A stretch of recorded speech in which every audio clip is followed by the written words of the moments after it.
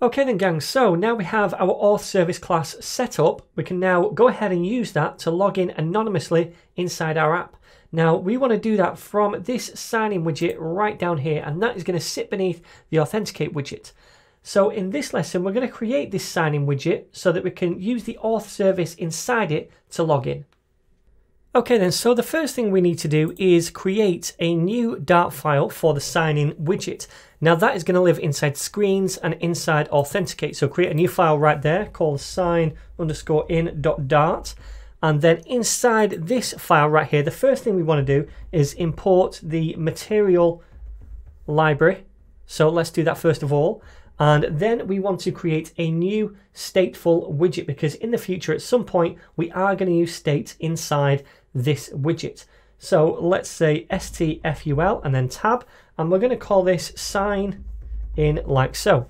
Okay, so the first thing I want to do is flesh out this widget tree that we're going to return right here. Now it's not going to return a container, instead it's going to return a scaffold so that we can do things like add an app bar at the top and maybe even add something else at the bottom later on. So let's do a scaffold widget, and inside here we want to first of all do a background color like so, and this is going to be equal to colors.brown, and it's going to be of strength 100. I also want to add in an app bar, and this will be an app bar widget like so. And inside this we need to define a couple of things. First of all, a background color for this. So background color, and that is going to be colors.brown again, and this time it's going to be a slightly stronger brown, so strength 400.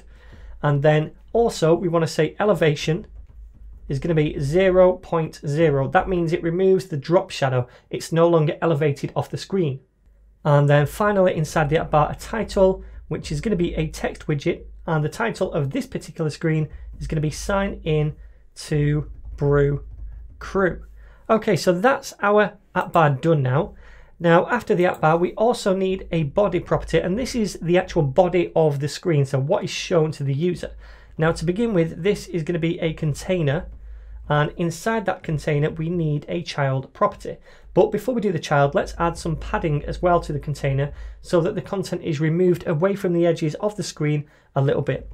So this is going to be edge insets, and it's going to be dot symmetric, and that means that basically the left and right, the horizontal direction has the same padding as each other, and the vertical direction, top and bottom, has the same padding as each other as well. So inside here we need to pass in a vertical property to specify the padding in the vertical direction, which is going to be 20, and then the horizontal is going to be 50. And after we've done the padding, we can then specify the child, which is going to be a raised button like so.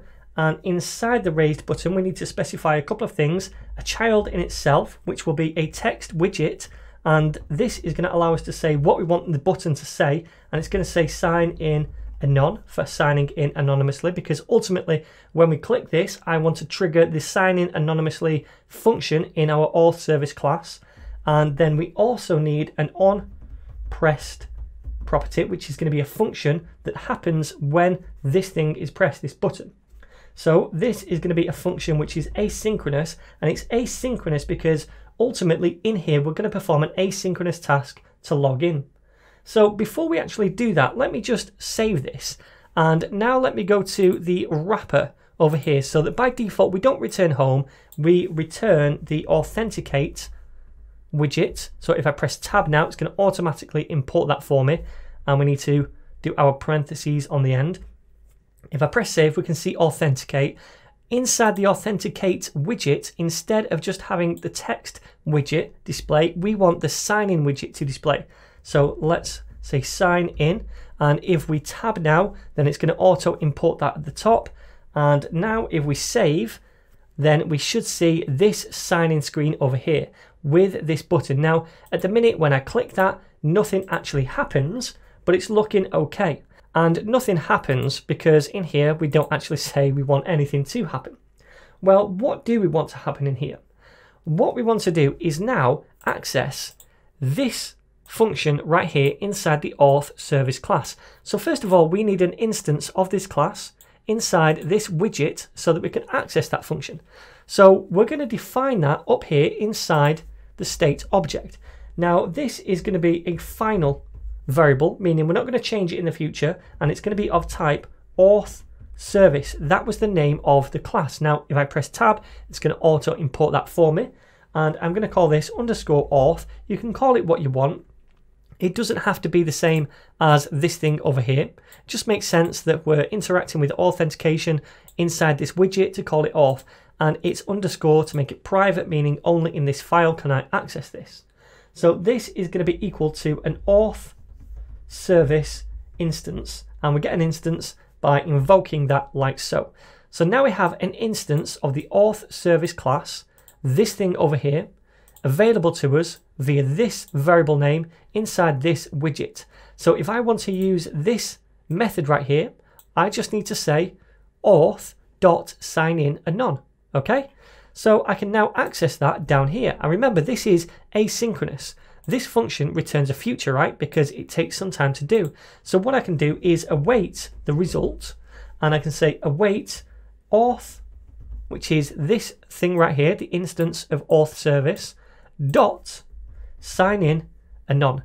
Okay, so now that is going to await this, and it's going to return to us one of two things: either the user if it was successful, or null if it was not successful.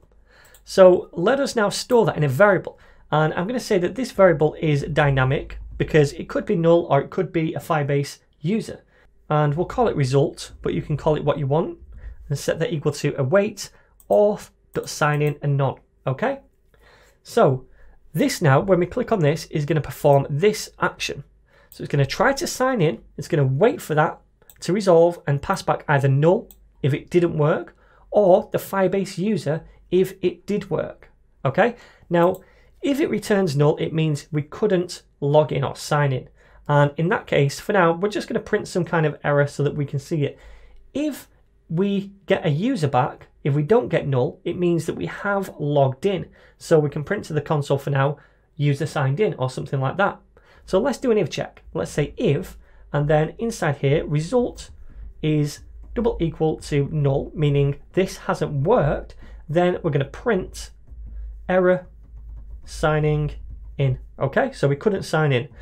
If that's not the case, in the else clause, then we can say that the user has signed in. If we don't receive null, it means we've got something else back, like a user object. So we'll say print, and it's going to be signed in, and we'll also print the result that we get back.